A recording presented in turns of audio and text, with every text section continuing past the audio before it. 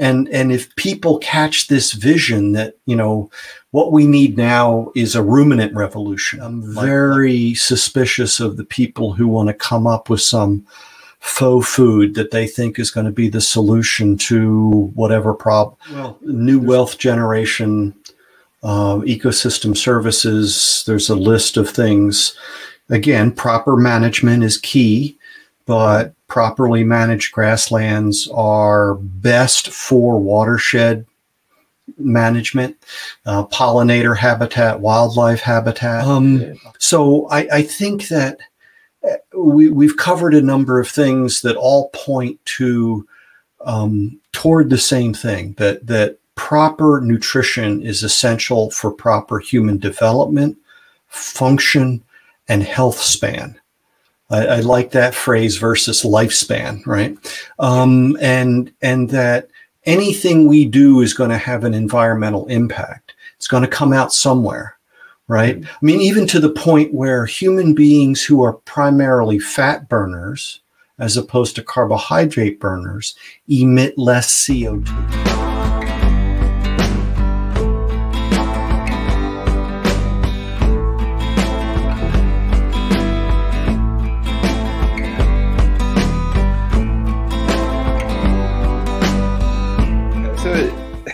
Let's get into it anyway. We'll get into the crux of it, really. I mean, there's so many things we can talk about today, but we'll start with busting a few myths on ruminant animals for a start being bad for the environment. And because this is one of the biggest arguments that people have against us eating meat.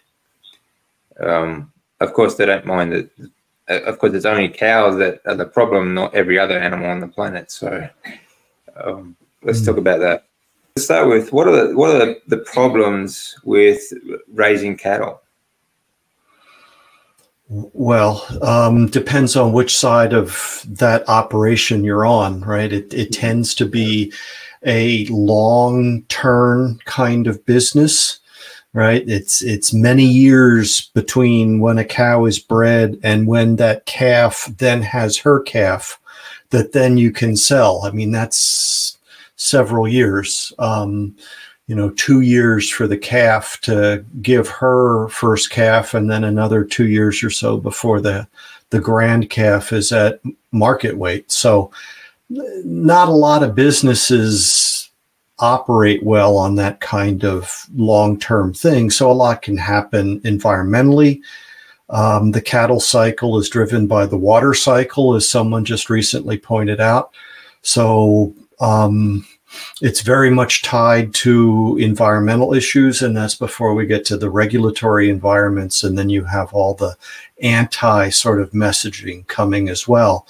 The biggest cost in a cow-calf operation is feed cost. Yeah. And so a lot of people are doing work to help people lower that by improving their grazing management, because anything that the cow harvests is going to be cheaper than anything you can deliver on a truck. But then we have a problem in the U.S. with, from the producer to the consumer, there are issues in there in terms of availability of slaughterhouses so that you could have sale by cut as opposed to sale by the whole carcass. There's a lot of issues. We began by talking about the people who think that somehow ruminant animal agriculture is inherently bad for the environment, right?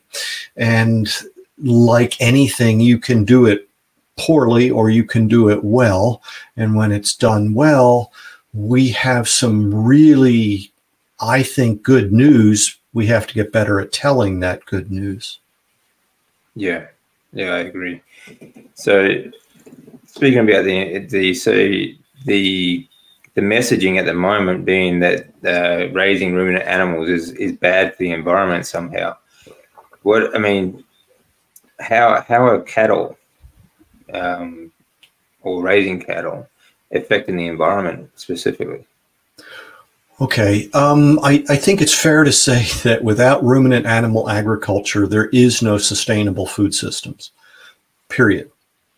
And actually all animal agriculture, but in ruminant animals have a particular ecological advantage in that they are supremely adapted to turn plant fiber into products of highest nutritional quality for human consumption.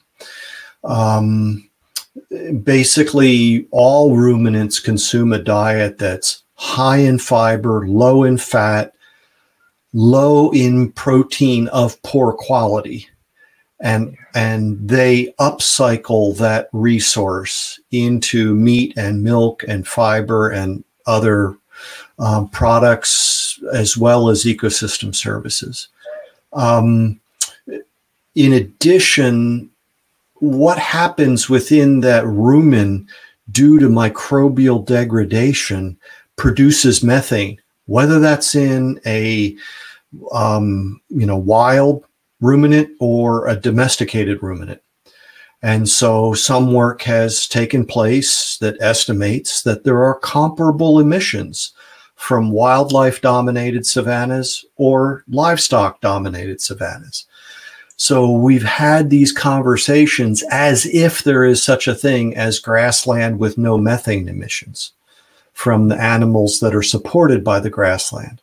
Grassland has to be grazed or burnt in order for it to remain productive. I think we'd rather have it grazed, because if we don't, then we also have an increasing fire danger from a buildup of fuel as well as other negative developments. In addition, basically, agriculture is the history of humanity modifying its environments to produce more biomass than those environments would produce without those modifications. And so that could be any number of interventions. And we have a long history as a species of using fire, for example, to improve hunting, or to keep the understories of forests more open so that we could gather nuts more easily, or so that there would be more wildlife there for hunting. And then, of course, as we've gone along over the millennia, we've developed different technologies and knowledge that those interventions get greater and greater.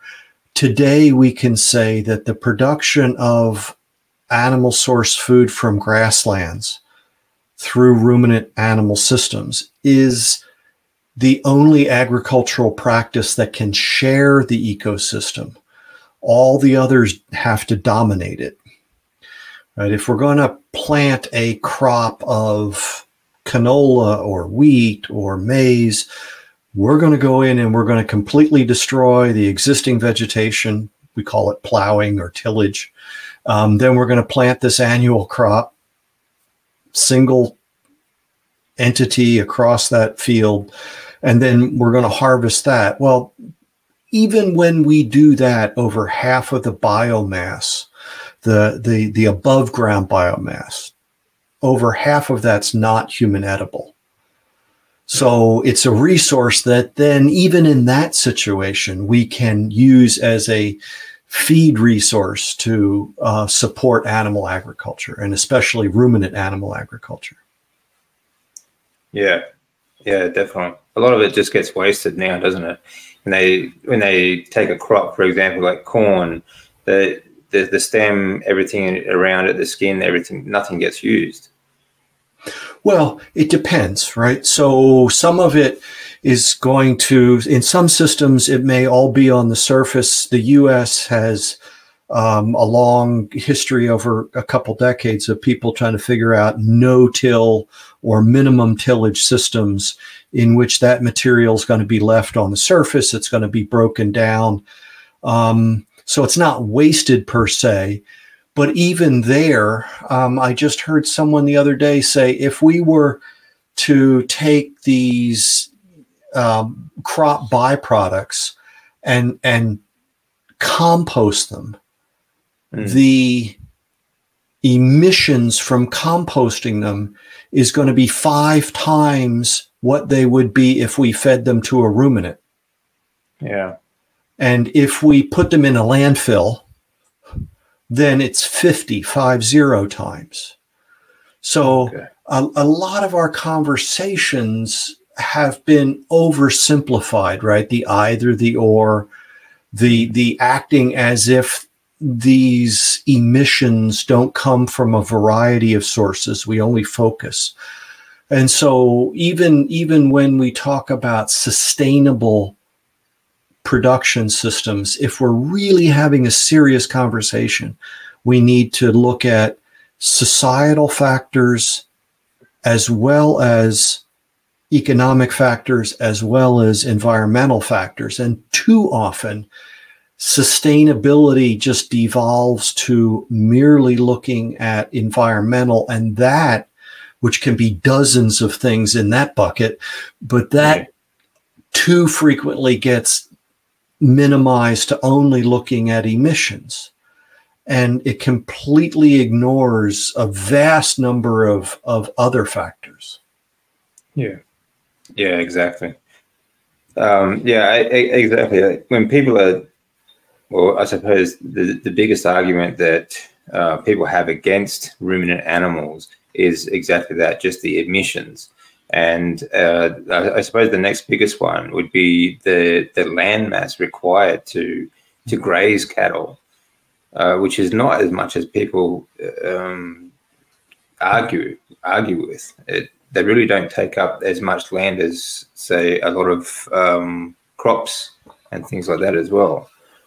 Well, yeah, a couple ways to look at the land question. The primary one is that they are assuming that there's some other agricultural enterprise that could be practiced on the land that the majority of the cattle are grazing, right? In other words, in the U.S. at least, rangeland is counted and permanent pasture is counted under agricultural land. Okay. And so is the arable, the tillable cropland. Okay. So, all arable land is agricultural land, but not all agricultural land is arable. Right. So our actual cropland is a small portion of the Earth's surface and a small percentage, relatively speaking, of our entire agricultural land. And so if we were to try to till these, in some places they're called marginal lands, and I don't really like that, but that's the term. Those lands are more subject to erosion and degradation, and it would not be good stewardship to try. That's why we don't do it. That these are these are rangelands for reasons besides, the cattle industry wants to graze cattle there. I mean, that's ridiculous. The rangelands exist, and the cattle industry is supported by those rangelands. It's not that it's driven by the cattle industry.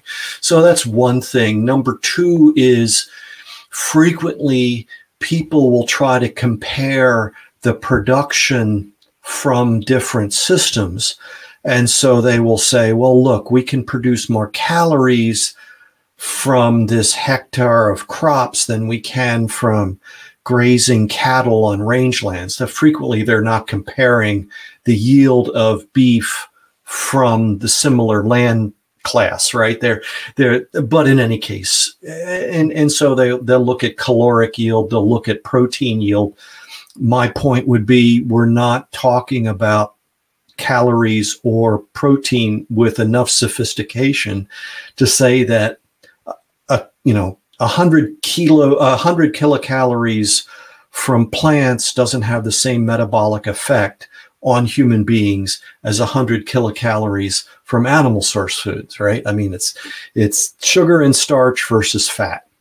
And so you also get into the argument that, we don't actually, you can't actually consume calories. It's a unit of energy.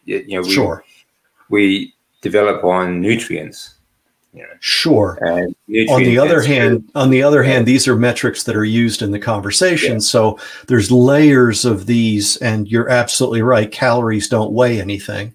We could get to the protein question, in which they want to compare, so many kilograms of protein, I'm putting air quotes around it for listeners, from plant source foods to an equivalent amount of protein from animal source foods. They're not equivalent. And this is a point that I've made in a couple, and it's not like this is new to me, yet it seems to not be well enough recognized within the food systems conversations, let alone the dietary guidelines conversations. Yeah. Yeah, that's a great point. Everyone seems to think that, it doesn't matter as long as it's protein. They don't understand that the proteins and fats, for example, are full of nutrients. There's a reason that we consume these particular proteins, because they are far higher in nutrient density than plant proteins. Can you tell us a little some of the differences between the plant proteins and why they're not so consumable for humans?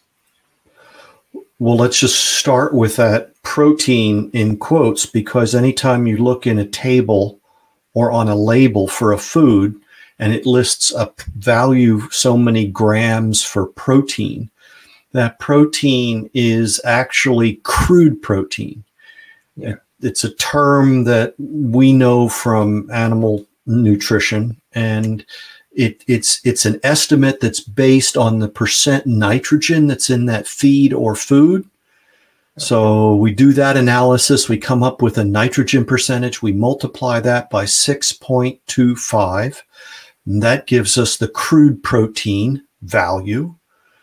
It's based on the assumption that all of the nitrogen in that sample was in protein, and all of that protein was 16% nitrogen. So that's how we get that estimate.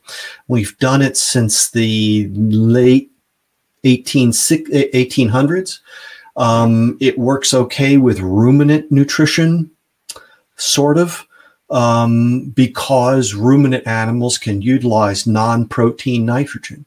So, for example, if I have green leafy vegetables, it's likely to have a significant amount of nitrate in it. That nitrogen that's in the nitrate is going to be part of the estimate of the crude protein content when they do that analysis and publish those data. Okay, well, but that's not protein. And so people are kind of misled by the conversations. And then we don't digest protein, we absorb amino acids.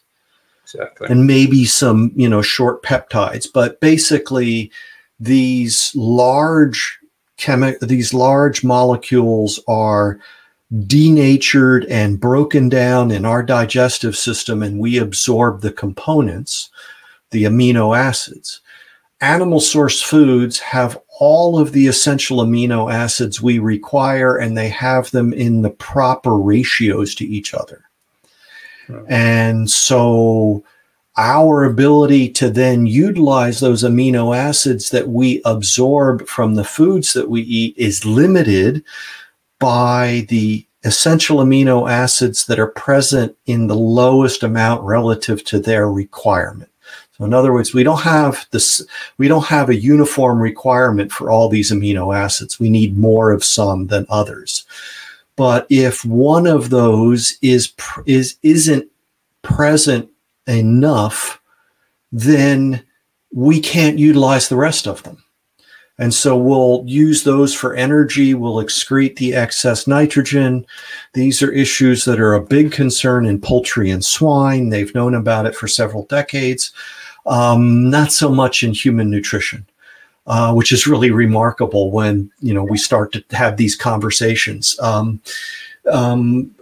course, animal source foods are more than merely amino acids, right? They're the package of essential nutrition that human beings require for proper development and function, and I would say for flourishing. So we've gone through this period over the last half century where we were taught to fear naturally occurring fat from animal source foods, particularly the saturated fat. We were even taught to fear the dietary cholesterol, which never had any justification. And so then the industries go through this thing where they want to call themselves a protein industry rather than the meat industry. And they want to emphasize that they've got lean meats that can belong in all that. I get it. I understand how we got, but now there's information freely available that says that saturated fat in the diet doesn't cause heart disease. Dietary cholesterol should never have been a concern. That eating red meat is not associated with all-cause mortality, cancer, or heart disease, et cetera, et cetera, et cetera. So there's a whole long list of these zombie myths that are still walking around, and we just have to keep killing them. And they come back and then influence the environmental conversations. Well, since we know it's bad for you, it's also bad for the planet, so we'll bounce those ideas back and forth off each other. Already talked about how the majority of the feed that's consumed by the global domesticated ruminant herd is not human edible. We're talking like 96%. In the US, where we have significant feed lot operations, even there, a commercial steer, only 10% of its lifetime feed is going to be human edible, right? And if we assume all that was corn, and we look at the human utilizable lysine in the corn versus the human edible lysine in the beef, that represents an increase of 240% in human edible lysine. And lysine is a globally limiting nutrient because the majority of humanity's protein supply comes from cereals, and wheat is the largest source. And those are really poor sources of protein deficient in lysine. So all of these pieces start coming together. Beef is a net protein contributor to humanity's food supply. Yeah. As opposed to the conversations that we frequently are. Frequently bombarded with. Okay, so why exactly is the wheat protein such a poor source of, and can you give examples population-wise, the development differences in people, say plant-based proteins to the animal, to the ruminant-based? Well, so plants are that's why they're an entire different kingdom, right? They're very different life forms from us and more closely related forms. And so what they need is very different from what we need. One researcher told me that an 8-year-old boy physically could not eat enough rice and lentils to meet his lysine requirements if he had unlimited access. Wow. So, I mean, gut size and processing, and not to mention the phytate and the fiber and all those, and the carbohydrates that this poor, and yet we live in a world where 95% of the world's vegetarians are economic vegetarians. They're not philosophical vegetarians. Yeah. Right. And so I want people to understand that malnutrition is a global issue across all income levels, that when we look at all of the metabolic diseases, right, I listen to people like Professor Bickman or Professor Volek, and they have these quotes that say that virtually every chronic disease has some significant association, if not causal relationship, to chronically elevated insulin resistance. Okay, well, that's malnutrition. Yeah. Right. And so, but we're not used to looking at those. You know, we even still have people talking about obesity as overnutrition. Yeah. Right. When we ought to drill into this knowledge. Yeah, that's a good point. Many people don't understand that you could still eat quite a lot of food, or so-called calories, and still be malnourished, even on a clean, a so-called clean diet. If you are, for example, low-fat diet, you're still malnourished.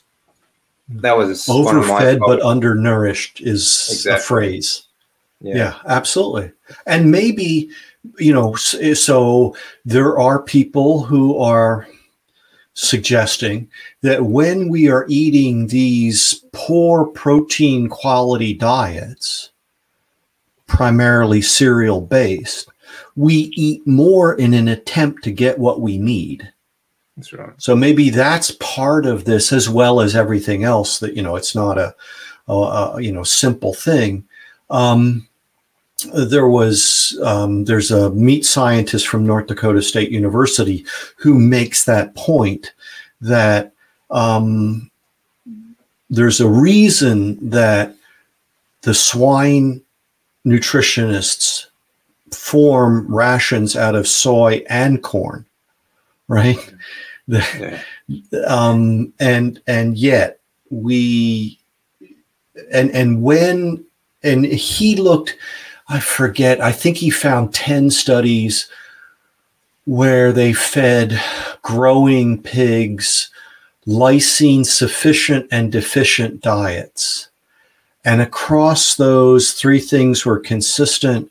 One was smaller muscle, loini, you know, back muscle size. So smaller muscle, greater subcutaneous fat, and greater intramuscular fat deposition in the deficient group than in the sufficient group. And so the swine industry has been all about, you know, producing lean pork for the marketplace.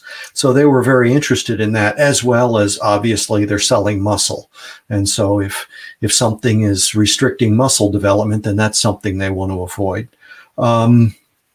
We know that globally, meat consumption, a low level of meat consumption is strongly associated with stunting in children 5 years and under, right? So somewhere between 1/5 and 1/4 of children in that age group are stunted, which isn't merely stature, it's also brain development, cognitive development.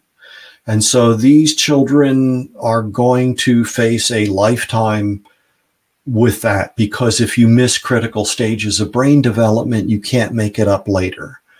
And so this is a global issue.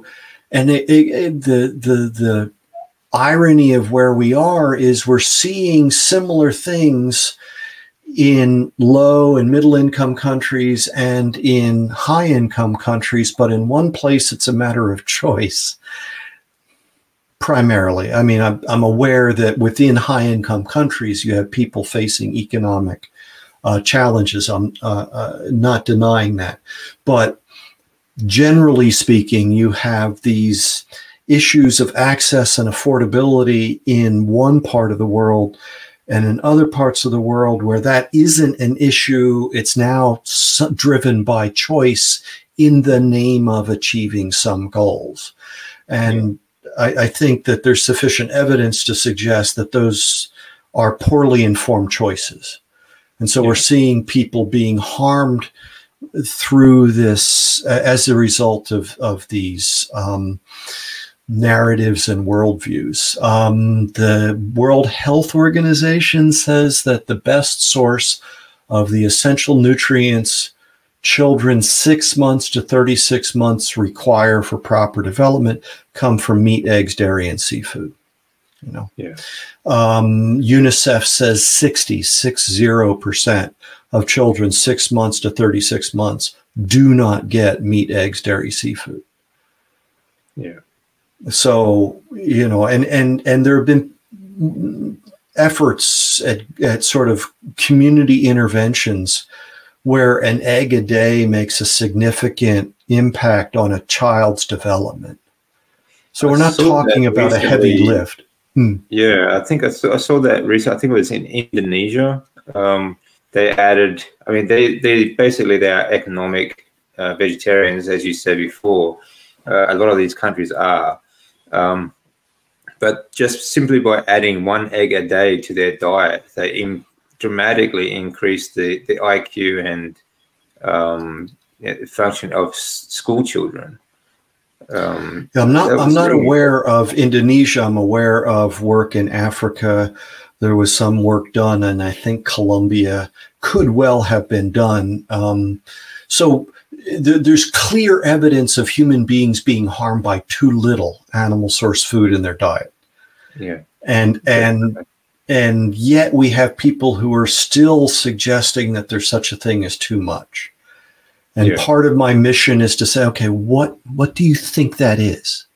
What do you think that looks like from a health perspective? I mean, we can talk about the environmental things separately, but we need to kind of separate these at this stage to get people to recognize that a lot of what we've been told in the nutrition and health space is based on the weakest quality evidence that we have, nutritional epidemiology of chronic disease.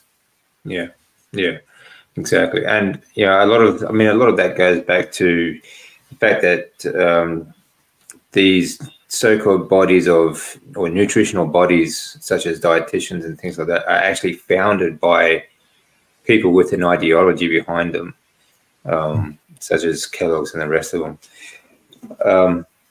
But as you were saying before, there's a very big difference. 90% or 95%, I think you said, of vegetarians in the world today are economic vegetarians, and this is actually touted by a large number of people in the West who actually celebrate these numbers as a beneficial thing, as a great thing, to try and further their own agenda. So how does that work in sustainability, not only in health, but economically of a country? How does this survive? Well,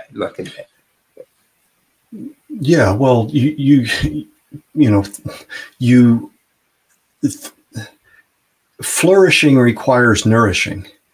Yeah. And if we're not providing the adequate essential nutrition, how about even optimal? But okay, let's settle for adequate. Right? Yeah. If that's not being provided, then we can expect to see all these other drags on economic development. Well, what are we seeing? We're seeing a global pandemic of chronic illness, right? And if the people that I respect, that I've been listening to, are right, a significant portion of that is due to malnutrition, as mentioned earlier. Well, okay, doing more of that, what's you're going to build a bigger healthcare industry globally to ineffectively address that condition? I don't think that's a winning strategy. Just, I'm an agronomist. I'm not a, big thinker economist, but I think that's probably, let's put it this way. Nobody in animal husbandry believes that the key to herd health is medication. They believe that herd health is based on proper nutrition. Yeah. Right. And if you get that right, okay, then it's a good thing that we have these medications that we can bring in to treat other things that happen. I mean, they're biological systems. Lots of things can go wrong. But herd health begins with proper nutrition. And yet we've either ignored that, or we've been distracted by, as you said just a moment ago, these worldviews and narratives about what constitutes proper nutrition. So we need to have, kind of serious adult conversations about some of these things. I mean, I don't want to tell anybody what they should eat. On the other hand, I don't want people making decisions for themselves, to say nothing about policy decisions that are based on these narratives and worldviews that, as you mentioned, frequently aren't disclosed even to the people within those communities, right? There's one line that I try to keep in mind for myself. It goes something like, if an honest man is shown to be in error, he either ceases to be in error or he ceases to be honest. Yeah. Okay. I'd like to think of myself as an honest man. So I, try to keep that not too far away. On the other hand, so I'm convinced that the majority of people involved in this space are sincerely wrong, right? They believe what they've been told, what they've been taught, right? I get it. I know how you can get there. I'm also convinced that there's a number of people, hopefully small, but there's a number of them, who know the truth and yet maintain the error. Yeah. Okay, so that's a completely different class, right? Yeah. That's something very different. And once some part of what I do is I try to share the information, I share the resources, and then I see how people respond. And then I know how to respond. Right? So if we have people who have discovered that they have diabetes or, high blood pressure, or you name the constellation of issues, and you say to them, well, there's a lifestyle intervention that these physicians over here are helping people implement, and they're achieving better markers without medication, better quality of life. Yeah, much better health outcomes. Yeah. Would you like to, now you're going to start talking to me about environmental issues? Okay. Well, let me suggest to you that maybe those aren't as, at some point, these arguments become an excuse for not doing. Yeah.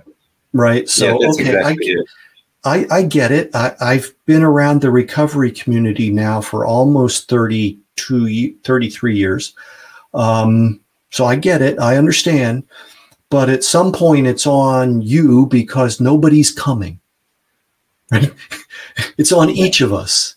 Because if you're expecting the health ministry or, the medical industry groups to come, and no, that's not the way this works. And it's up to us, and we can, we can get through this. We can help each other. But in fact, in Sydney last October, somebody said, don't outsource your health. No. Yeah. Right? Great quote. Yeah. That's the thing. We've been doing that too for far too long now. And we take no responsibility for our own health is another big part of it. We take no responsibility. It's too complicated. We don't want to know about it. Let's go to see the doctor. They'll take care of us. And again, we can understand how you get there, but we're not going to get to a better place if we stay there. And so, no, exactly. Yeah. And I know exactly where people are coming from. And I've been there myself. I followed what I thought was the right advice, my own education as well. I'm a strength coach, and the low-fat diets were the way to be healthy, the way to be fit and lean. But it leads to many problems, and for myself, it led to blood cancer. So, in the end, you have to take responsibility and try and take care of your own health yourself. As best that you can anyway. I'm not saying you can do everything yourself. Like And, you know, hospitals are good for many things, such as, you know, if you have a broken arm or something, you still need to go get that set. Yeah, I'm very grateful for the acute care, right? Yeah. We do that well. Very grateful. It's the chronic care that's a bit of a weak spot. And I did just thought of it recently, and I was just the Russian doctor at the South Pole that removed his own appendix.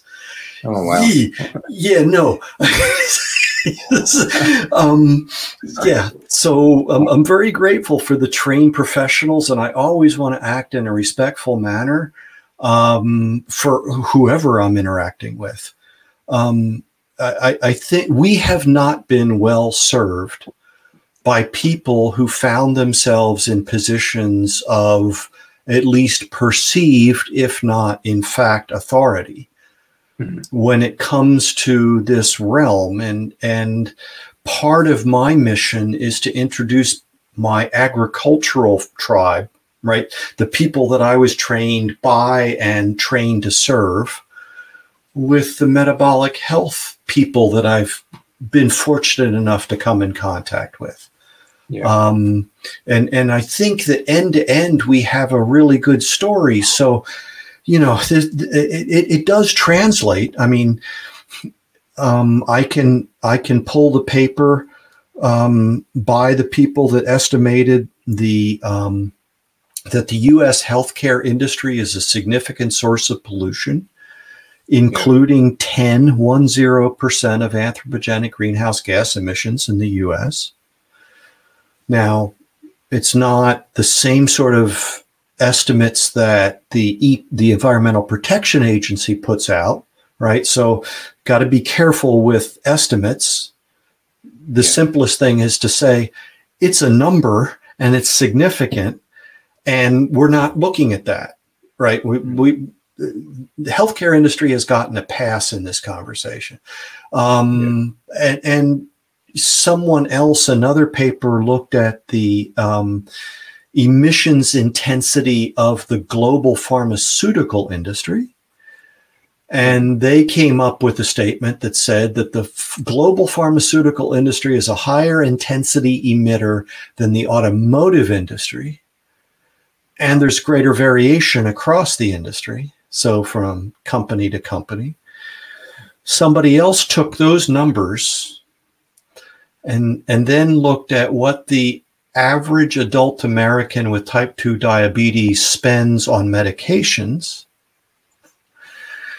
and came up with the estimate that if the average adult American with type 2 diabetes could eliminate their medication use, they'd reduce their carbon footprint 29% more than if they shifted from a high meat to a vegan diet. Wow. Okay. So what is the environmental impact of the healthcare industry? We already know that it has a massive economic impact. Right. And what's the societal impact of the poor quality of care for chronic illness? Yeah. Right. What's the societal impact of people living diminished lives due to chronic illness, or, you know, life years lost, or what have you? And all of those can be quantified, and hopefully I can find some people to work on this project. So yes, once upon a time, somebody said there are no solutions, there's only trade-offs. Right? We're not good at evaluating the cost and the benefit. We only want to look at, like, our solution is all good, no bad. So of course we would recommend that everybody do that. But what would happen, because we've already established that you can't swap pounds of protein from plant source and animal source one for one, right? Yeah. And so if you're going to, and people have done the estimates of, if we were to eliminate animal agriculture in the United States, we'd reduce anthropogenic greenhouse gas emissions by something under 2.5%. Yeah. And globally, it would be 0.4%. It's not nothing, but it's close to it. But it comes at the cost, they said, of creating I would say exacerbating, but they wrote the paper, creating essential nutrient deficiencies and imbalancing our food system. That doesn't sound like a good deal to me. No. Right? And then you start looking around the world and you realize that about half of the, so about 4 billion people in the world are dependent on livestock manure for the food that they eat. Yeah. That's a lot. Half of the world's farmers still use draft animals, mostly ruminants. Mm. We have like 1 billion people in the world that are still burning dung to cook on, which has a whole number of problems with it. So this is the world that I'll talk about myself. I'm blessed that my ancestors came to North America, right? So I could be here, and I'm fully cognizant of all that. Too. People don't understand too. When, for example, people in the West, very few of them actually travel percentage-wise, but they don't understand that there are still countries, still people out there living without electricity, living without, modern farming techniques and things like that as well. And like you said, still burning dung for heat and for cooking and things like that, we just take for granted. And they just assume that everyone lives the way they do, and that's the biggest problem in the world. Like, they don't understand that economically, there are, like you said, there are 95% of the world's vegetarians are economic, and they're not vegetarian by choice, but because they simply don't have access to ruminant animals as food wise. Well, especially when they move out of the country into the cities.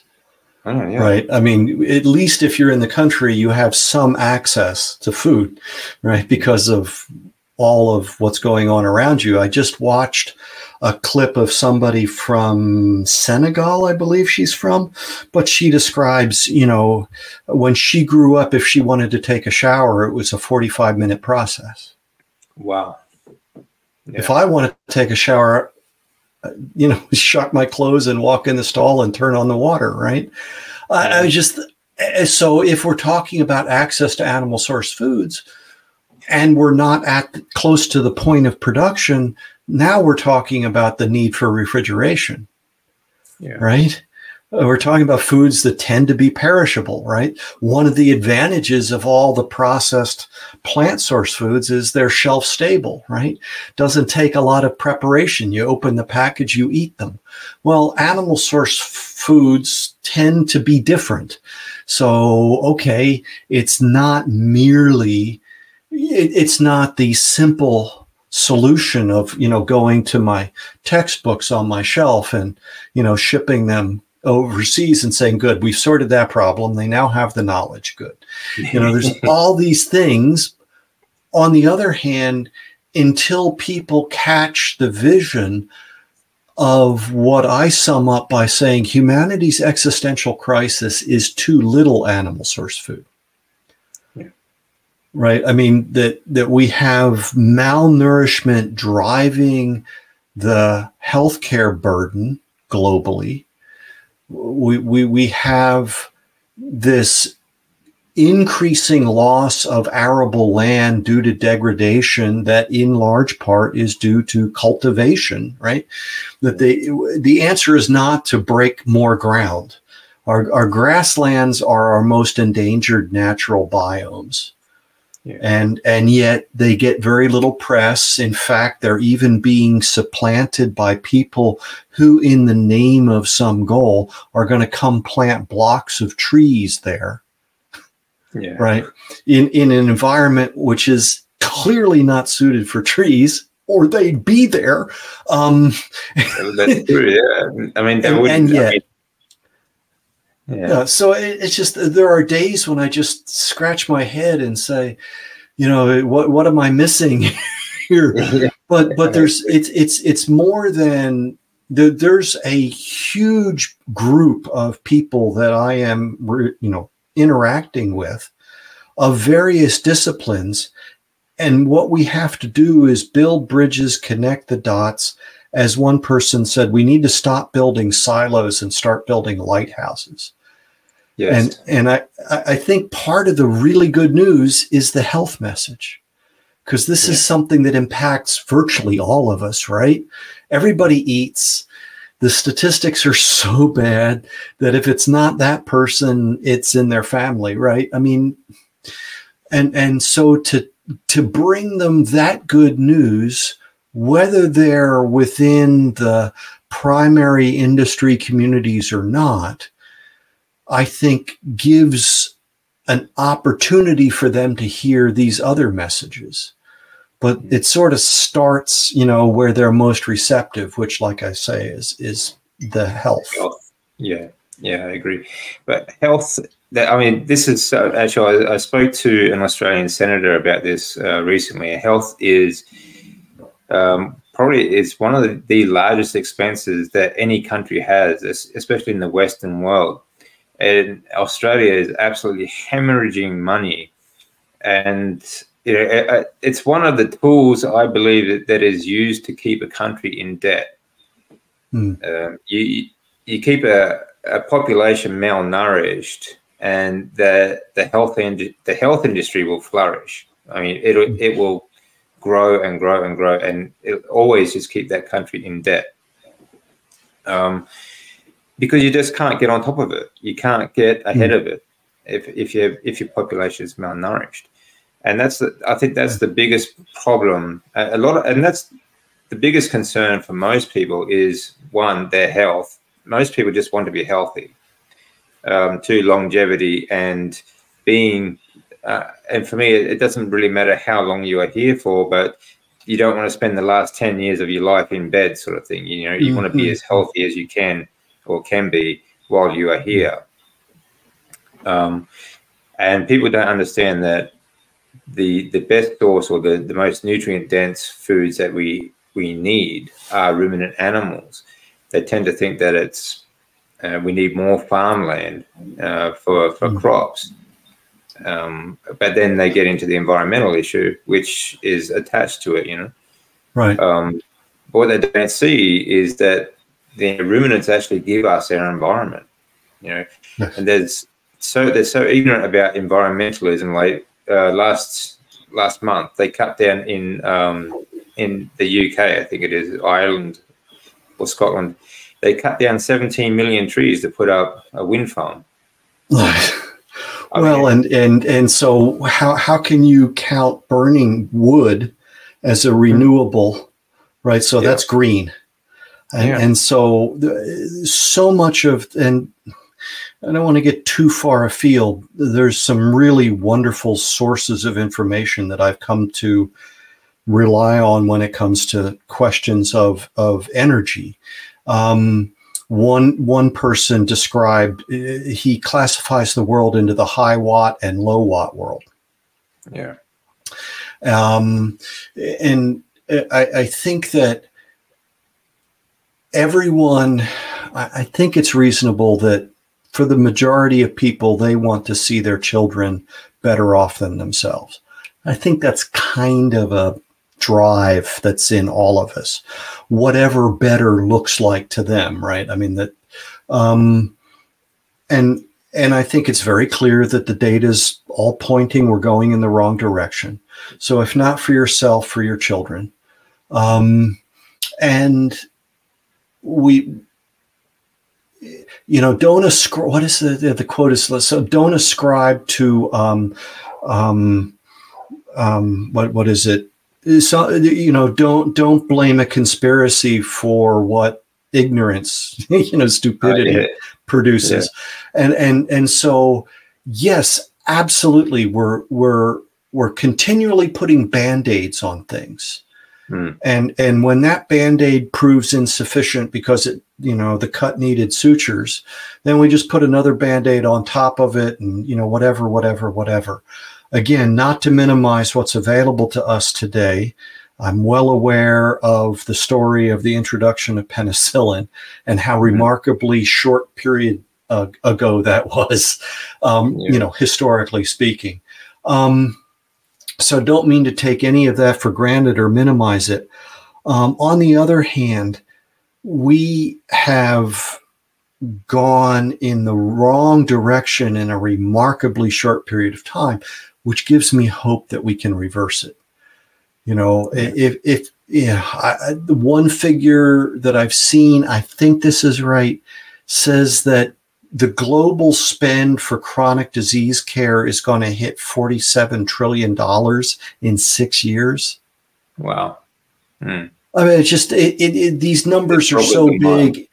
You know, what can't go on for, you know, what can't continue won't. There are hard rules of physics at play. You know, economics will out at the end. And so I think I'm seeing, and, you know, I'm maybe optimistic. I'm not naive, right? I think I'm seeing some signs of some of these narratives really face reality now, because we've been told over and over, if you do this, you know, all these good things will happen and no negative things will happen. And yet now we're seeing the negative things. And yet none of your positives have shown up. And yet, you know, we're seeing that, oh, you've got a real vested interest in this argument. It's not like you're some sort of, you know, knight coming here to enlighten the poor peasants. You're selling something, right? And so, okay, I get it. That's marketing, that's politics, but now we know which side of that honest man conversation you are. Right. Exactly. So now we know how to act accordingly. And I think, again, when you improve your health, you are improving the world, is one of my messages. And that gets us back to nobody's coming. It's on you, you know, plural. That's on all of us. That's a great point. Sorry, I was just going to say, that's a really great point. It's, you know, improving economics, improving the country, improving the world, is improving your health. You know, looking after your health and making sure you have the proper human diet. You are, especially like a lot of these countries that are economic vegetarians, such as you said before, they are pretty much third world countries, suffering economic disaster, basically, that would flourish if they had the proper human diet, because the whole country would improve. Well, and there's many stages in there, right? I mean, if you're a farmer or you're a rancher, you're putting inputs into the land that you're managing with the expectations that you'll be able to reap those, right? A return for that. Right. So there's rule of law issues, land ownership issues, you know, infrastructure issues, all of these. It's tremendously complicated, but it's not insurmountable. And if people catch this vision that, you know, what we need now is a ruminant revolution, like we had a green revolution in the 60s and 70s, that was about calories. We had people that just weren't getting enough to eat. Period. Right. And so when you read the stories of the human experience of people going through famine, okay, if you're starving, you have one problem. So, and people do horrendous things in order to survive. Now we need a higher quality diet. It's not merely caloric production anymore. It's now the nutrition that is best provided by animal source foods, and ruminant animal agriculture has these unique ecological advantages. So I'm not against, you know, pork or poultry.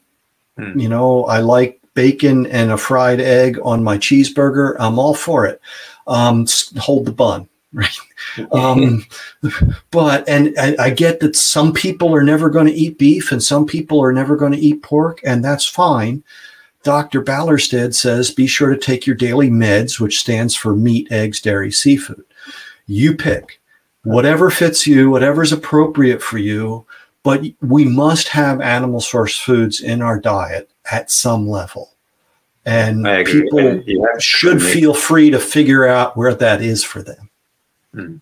Yeah, I agree. Yeah, it's something that we all have to. It doesn't matter how much information you get on your nutrition. At the end of the day, you have to experiment with what best suits you and your body best reacts with.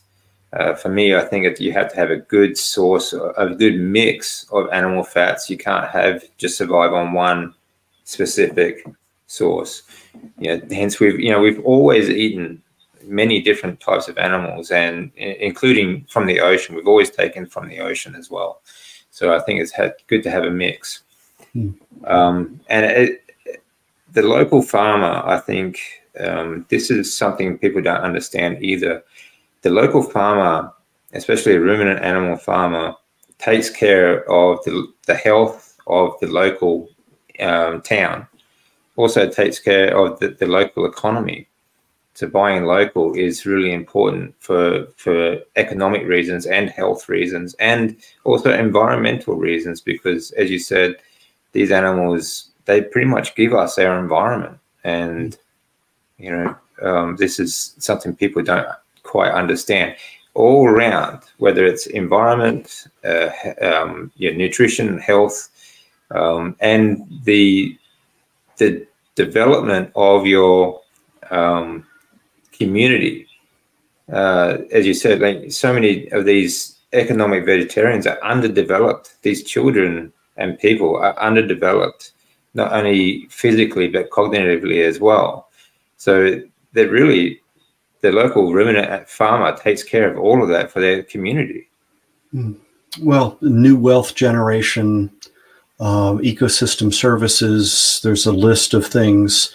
Again, proper management is key, but properly managed grasslands are best for watershed management, pollinator habitat, wildlife habitat. How many people, the number of people today that are involved in agriculture is somewhere around, 2% at the farmer level in the US. So as I was saying to one of my colleagues, just how many people driving look at the hills and look at that landscape when the animals aren't on those pastures and think, what beautiful nature, not understanding that that's part of this agricultural practice. So again, there are these conversations that are taking place that seem, to me at least, to lack some really essential facts in the conversation. And again, it's sort of like, what's a healthy diet? Well, and it's come up a couple times, the mentioning nutrient dense. And I say, yes, but understand what their definition of nutrient dense is. Yeah. Because there are some people, I'm looking at you, USDA, Health and Human Services, the producers of the dietary guidelines. Their last edition was all about nutrient density, make every bite count. And so they showed the typical choice. This is a graphic picture. And so at the bottom, they show the typical choice, and then they show the more nutrient dense choice, right? So they don't think that naturally occurring animal fats are a nutrient. So their assumption is meat must be lean in order for it to be nutrient dense. Yeah. So they show a couple things. One is they show butter, which I would want to know how many people are eating butter as opposed to margarine. But okay, that's their typical choice. Their more nutrient dense choice would be vegetable oil. Wow. Because saturated fat is not a nutrient.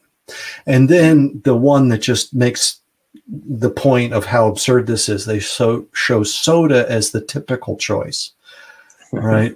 And then sparkling water is the nutrient dense choice. Now I like sparkling water. That's a go-to beverage for me when I'm out and about, right? Nutrient dense. Yeah. I mean, smack my forehead and go WTF. Exactly. But this is their, so that makes the point that when we're having these conversations, when we use words and other people are using the same word, we may not be meaning the same thing. No, exactly. Yeah. And so we just need to be sure about that. The whole macronutrient thing too is people don't understand. We absorb the amino acids, it's not actually the protein as a whole. And as you said, so we all look at these nutrients as in a different way. The same, the ADA, for example, I was talking to Dr. Robert Lufkin a little while ago. The ADA, he has actually spoken with them, for them many times. But they're actually, you go to their conventions, they're actually sponsored by Coca-Cola and all these other food industry, manufactured food industries. So, where their loyalties lie. They're not going to speak against the people that are giving them money. Well, and one of the things I'm fortunate is I don't need to do this for money, right? Yeah. So I don't take speaker fees. I'm not looking to endorse anything. I won't.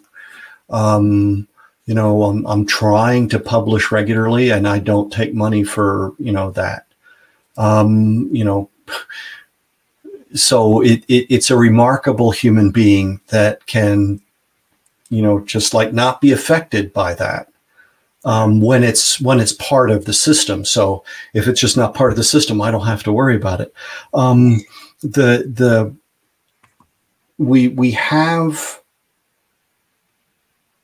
and I think we need to be aware that if it's something I don't approve of, then it's a vested interest. If it's something I approve of, then it's in the public interest. Yeah. Just because, human beings are kind of funny that way. So I think that we've covered a number of things that all point to toward the same thing, that proper nutrition is essential for proper human development, function, and health span. I like that phrase versus lifespan, right?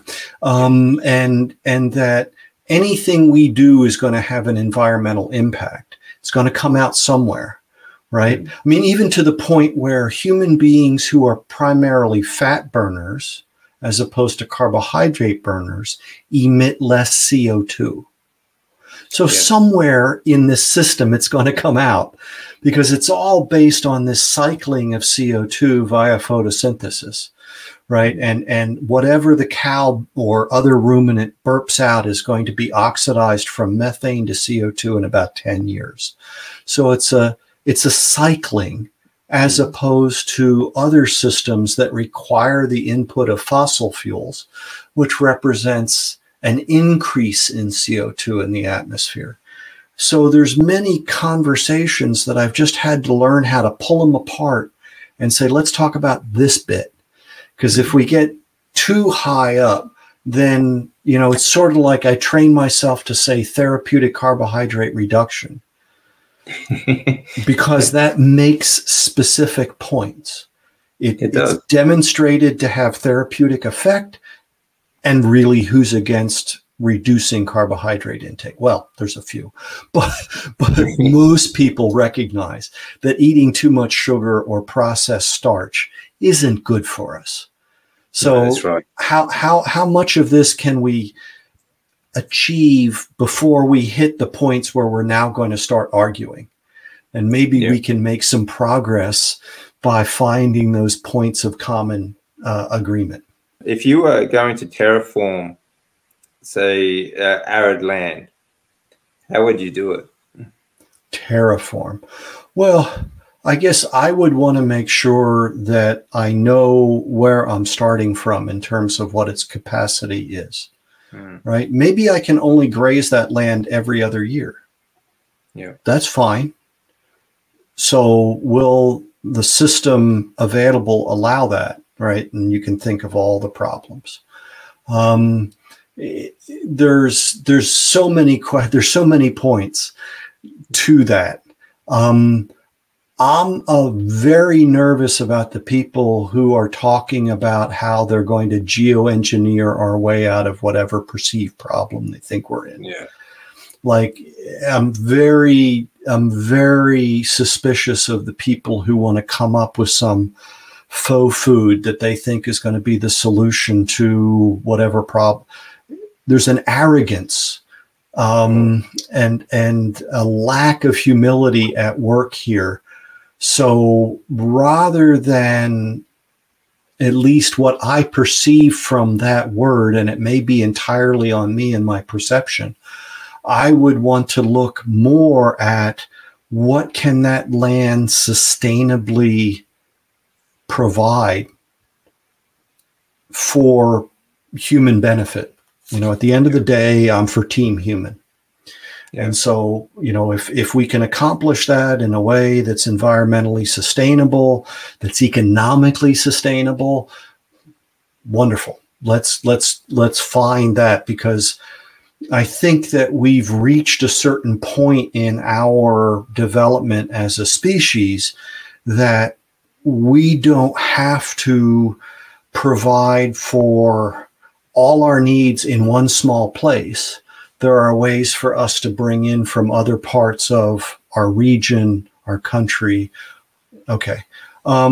So the need for subsistence agriculture, for example, at least in our country currently, is not as high as it is in other parts of the world, right? So some of these, we need to learn that not every part of the world is equally suited to various practices. And we need to get comfortable with saying, okay, we're going to do this here. And I don't mean to imply that this is top-down management. It's just sort of a philosophy. And I think that that's sorting itself out in many parts of the world. Okay, very cool. Yeah, I agree that these so-called plant-based foods, such as plant-based meats, the plant that we're talking about is actually a factory, like a chemical plant sort of thing. But there is a definite lack of humility, and I think as a species, we tend to think that we can create our own foods. We're like intelligent enough to think that we can make something for ourselves, but stupid enough to eat it. Unfortunately, it's yes. I mean, let's ignore those hundreds of thousands of years of evolution and the pressure that it exerted. Presentism, like we're smarter than people were 1,000 years ago. Or whatever the number is. And so that's just, I think that has to be beaten out of us at some point, unfortunately. So, well, that we're smarter than nature, you know. Well, nature votes last, right? Yeah, exactly. And yeah, so. Thank you very much for joining us. I just, one last point. I just want to say that, you know, people evolved because they ate meat, we didn't evolve to eat meat. Would you agree with that? Well, yeah, I guess that's a point that's been made. I guess Jessica Thompson from Arizona, well, she was at Arizona State University, I believe. Now she's at Yale doing some work. She and one of her papers is the human predatory pattern, you know, the distinguishing characteristics of modern human beings is that we're the only existing primate that routinely kills and consumes animals larger than ourselves, and has throughout our existence. I mean, basically, that what the inflection point for us as or even preceding Homo was the utilization of marrow and brain as a scavenger from these kills that the carnivores couldn't access in long bones or skull cases. And so, you know, you have these clever little hominids that come along with a hammerstone and harvest that then in that sense. And then that led to, from ILO, an expensive gut hypothesis. Okay, now we're eating a richer diet. We don't need the bigger gut. We can support a bigger brain. We're eating the building blocks of a bigger brain. That leads to things, at some point then we learn about cutting instruments and we start that. So all of that, I absolutely agree with. Part of what animates me is saying, no mammal is designed to digest a low fat diet. Yeah, exactly. Even a ruminant ends up digesting a high fat diet, but that happens because of the rumen microorganisms that take the fiber and make short chain fatty acids out of it. And then the animal absorbs those volatile fatty acids. And so we don't have a rumen. We don't, have the large intestine or cecum that some primates do, like a gorilla. We also don't eat our own droppings mostly. And so we can't use, we don't have those nutritional, physiological tools and adaptations that allow us to use that low-fat diet. We have to consume this high-fat, high-protein quality diet to get the nutrients. So we can't make the organic materials out of inorganic. We have to consume other organisms. And then we get into the whole question of, well, these organisms are okay to consume and these aren't. No. Human beings have eaten anything that hasn't eaten them already, right? So exactly. Yeah, that's just the way it's been. So anyway, Dr. Ballerstedt, thank you very, very much for all your time, being very generous with me. Thank you. I will put all the links to all your work in the description, and where we can find you on social medias as well. Wonderful, wonderful work that you are doing, and I hope you have a good trip next year to Australia and educate some people on, what's really going on and what we really need. Hopefully, I would love to get down there and see it, Ashley. So, thanks again for your time. Thank you for the opportunity. It's a pleasure. Absolutely.